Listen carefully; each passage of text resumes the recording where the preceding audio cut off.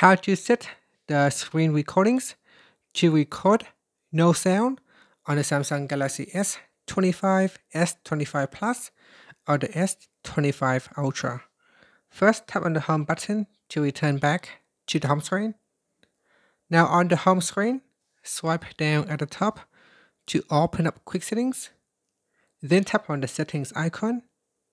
After that, scroll down, then tap on advanced features. Now in here, scroll down and tap on screenshots and screen recordings.